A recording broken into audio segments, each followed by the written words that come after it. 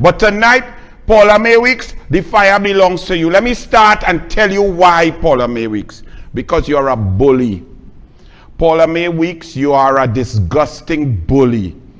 Because you use your throne, your bully pulpit, and use decades, centuries of convention and parliamentary behavior and decorum in order to stand there in the parliament. How ironic.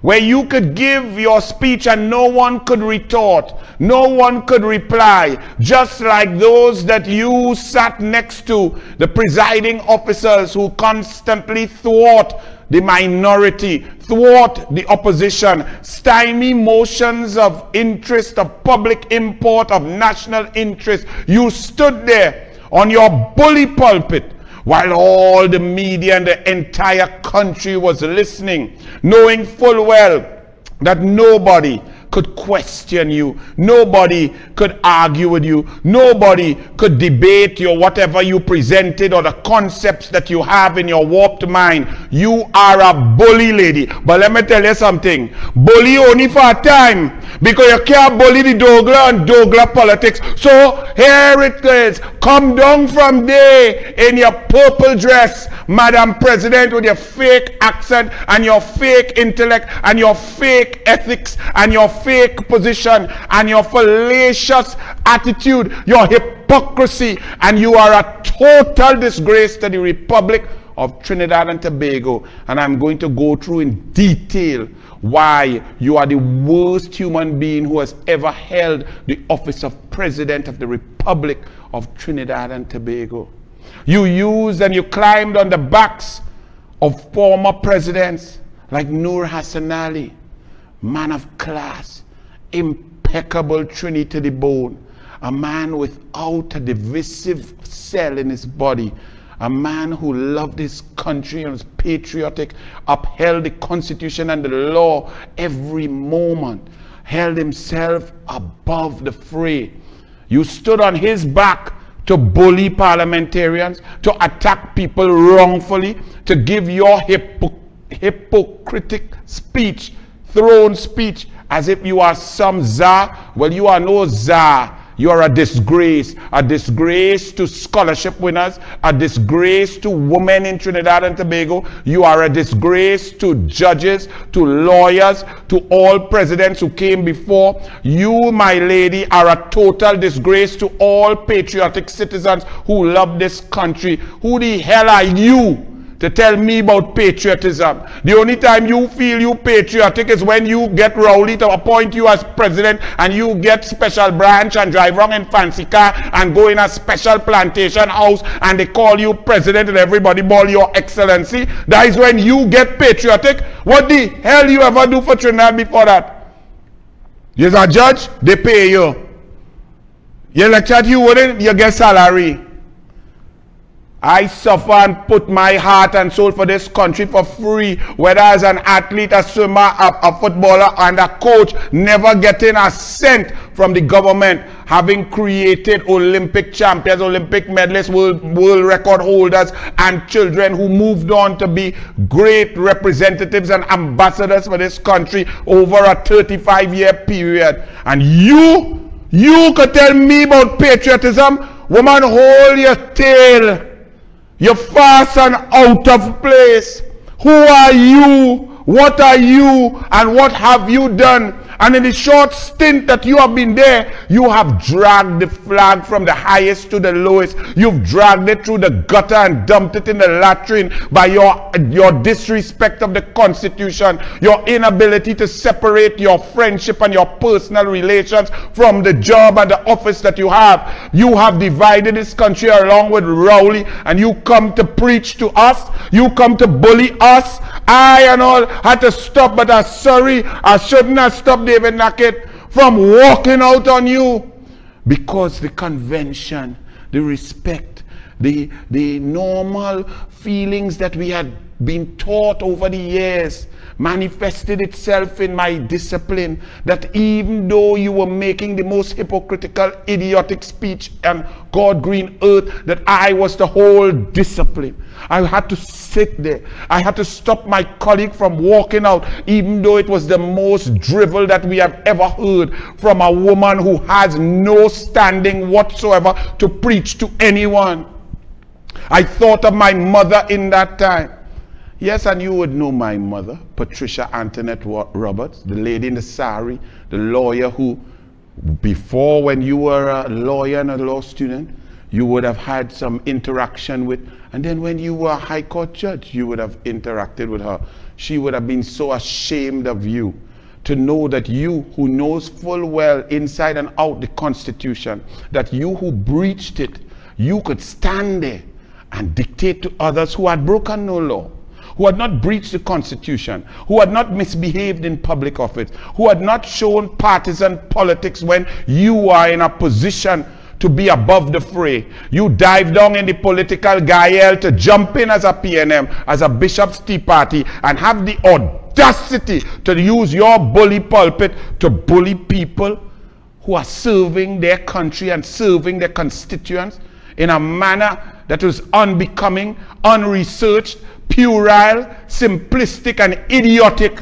The most idiotic speech I've ever heard. I didn't know one human being could talk so much nonsense in 16 minutes. And this was foretold, you know. Dinesh Rambali foretold this, because before you made that speech, Dinesh Rambali on Douglas Politics on Saturday, 2.5 days before you open your mouth to embarrass yourself, this is what he said. Remind them, Archie. I have nothing against the president personally. Likewise, I'm sure I'm confident in saying same thing for you. I congratulate and commend. I know she's coming to the ceremonial opening on Monday to address parliamentarians. But I want to say to the public and to Her Excellency, true citizens, what you have done here, you are commended on this occasion of putting out a release with expedition, with alacrity, to ensure that that nonsense that the Attorney General said, that go check the president and go and talk to Ramesh, that was dispelled outright. If, Anil, if that kind of alacrity and diligence was displayed by the head of state, Her Excellency Miss Paula May Weeks, on the occasion of when the Prime Minister went to your office and interfered with that list from the Police Service Commission, this country would not have that kind of crime rate that we are experiencing now. We would have had a substantive commissioner in that position, and we would have had some kind of leadership of the police force. Ma'am, you failed miserably on that occasion, and I will justify that time and time again. If that kind of alacrity that we see now, which I commend you for, was initiated or injected when Prime Minister Rowley went and interfered with that list, we would be seeing a lower crime rate here. Well, so that's Dinesh Rambali, and each and every one of you who have known me. I've been on radio since 1997, on TV since 2004, and I'm minister from 2010 to 2014 August. And I've been a senator, UNC senator, activist, Douglas Politics right here. You all know that I don't ever bring a president into any discussion. You all know that I leave the president because, whether correctly, rightly, or wrongfully, I believe stupidly in the conventions, in the office, in the respect. But when these people come now and they have desecrated the flag, desecrated the office, and trampled on the memories of those who sat in this position, it hurts me, but I have to, because I will not be bullied by a hypocritical woman who took the Constitution, crumpled it up with Keith Christopher Rowley, stamped on it, danced on it with her muddy shoes, and spat on it. I will not sit there and take that. Fire burn you, woman. You out of place. You out of order. You are a disgrace. People deserve better. Yes, Paula May Weeks, they don't deserve you, Miss Bishop's Tea Party. Give TNT hope. Yes, you give us hope. Resign because you dragged the flag. Stop your selfishness. Selfish. I don't know about them. But when all the blood, sweat, and tears that I put for my country help and to assist the amount of people across the board, whether in sport, in coaching, in charity, as an MP, as a minister, as a senator, working and trying to help people without anything, without any thank you, without any praise. You who sit down and drink tea, eat scones, and your diet alone is more, it could feed about 20 people per day. The amount of food and thing they spend on you, the gas you just burn with all the big cars burning and zooming all over the place. 118 million to refurbish a plantation house. Everything, you have a function, it's thousands and thousands of dollars. And you talking about other people selfish? Woman, check your fast self. Well, let's go through it now. If you feel I done with you, lady, I go in clearly, cogently, slowly. And this is her speech. This is her entire speech as printed in the newspaper. So let's start. Address delivered by Paula May Weeks, President, at the ceremonial opening of the third session. Number one, she said, Parliament exists for the primary purpose of making laws for the peace, order, and good government of Trinidad and Tobago. Yes, it does. And the Constitution exists, which originally came, the Republican Constitution, which created the office of President, was created to ensure that all other laws, all institutions come from that document, the sacred Constitution.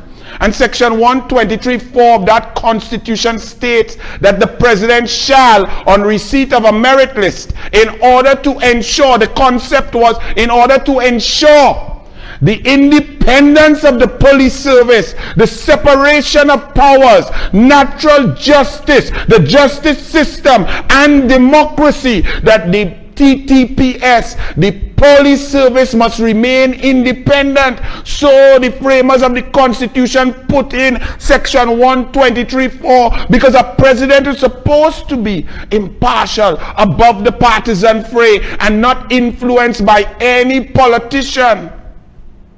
Why? Because a society and a democracy depends on justice, fairness, equity, and the application of laws. And the people, or the person who's in charge of the service, who implements and has the power to arrest and take away the freedoms of others, is the Commissioner of Police. That's why the Constitution created the entire Independent Police Service Commission, that you went and appoint your friend and them who you went to school with and who was also on PNM board simultaneously. You did that, creating the conditions that were rife for the abuse of the Constitution by Keith Rowley, and by you forcing Bliss Sipasad to withdraw a list that was duly, legally, and legitimately, after hours, a merit list. You, lady, took merit and threw it in the toilet,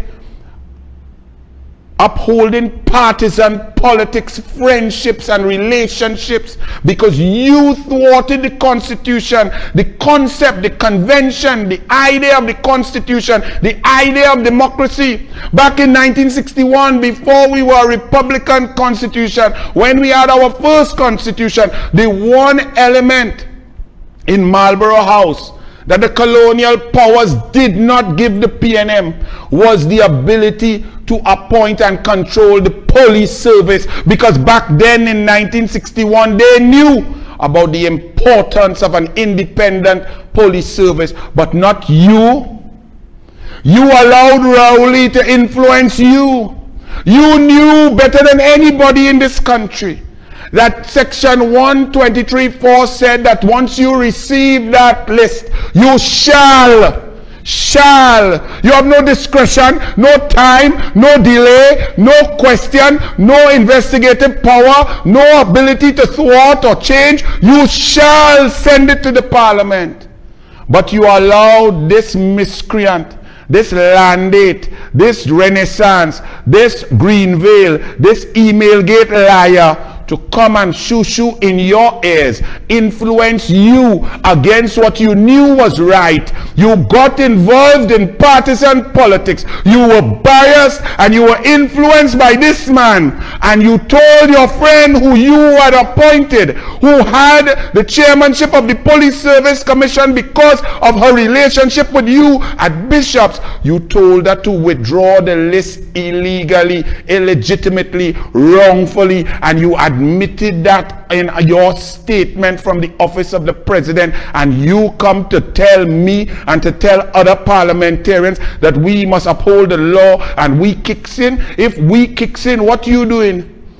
Because we didn't breach any constitutional arrangement. We did not ensure that the PNM and the politicians could control the police service. We did not ensure that a man who did not even apply, and the last time that he applied for the job, finished 6th, is now holding the job. We didn't do that. We did not take merit and throw it away. You did, ma'am. You are disgusting, and you stand there to try to bully people because you have the protection of your throne speech. Fire burn you. You're a total flipping disgrace.